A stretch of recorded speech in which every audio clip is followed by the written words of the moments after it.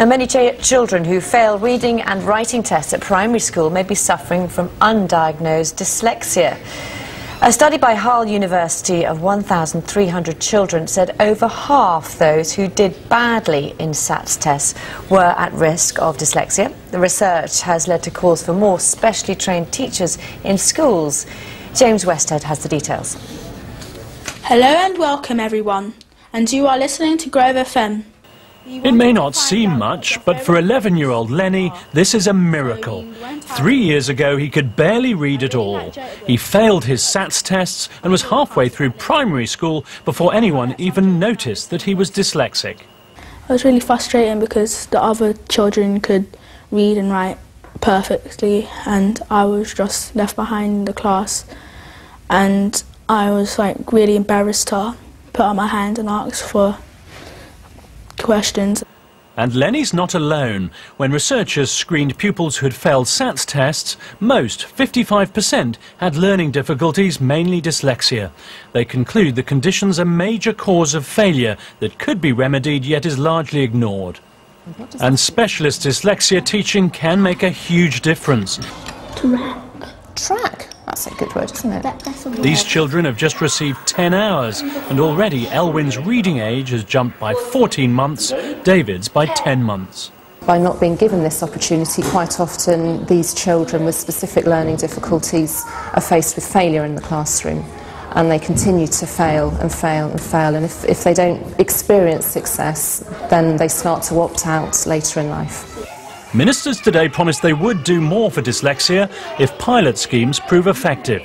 If the evidence is clear, we will definitely act, but it's really important that we understand exactly the right way to help these children.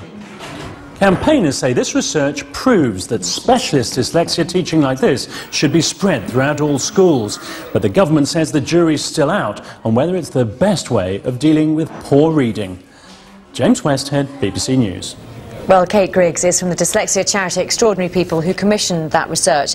Given those results, were you surprised by that, by the number of children who may have these kind of dyslexia and all the rest of it? No, we weren't surprised at all. Figures in America are very much in line with what we found, so no, we weren't surprised. How much of it is actually dyslexia and how much of it are other problems? Well, what we found in this report is that 55% of children failing their SATs are at risk of dyslexia, so it's a very specific problem that these children have. So what do you think should be done about it? We talk about more specially trained teachers. Is it they're just not enough?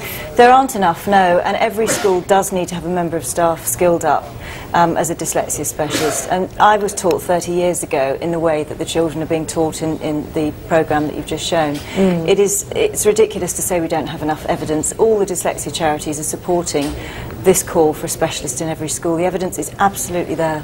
And you've got children as well. They are also dyslexic. Have you really noticed a difference in the way, in the kind of treatment they get and all the rest of it, or not? Completely. They're doing fantastically at school. Children can succeed enormously if they're given the specialist support.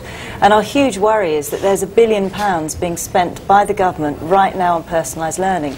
They can't personalise learning for dyslexic children until they deal with training the teachers. And what happens, do you think, to children who perhaps do have dyslexia but aren't diagnosed with it? What kind of effect does that have on them? I think it puts them into a spiral of failure, basically, which can affect their behaviour.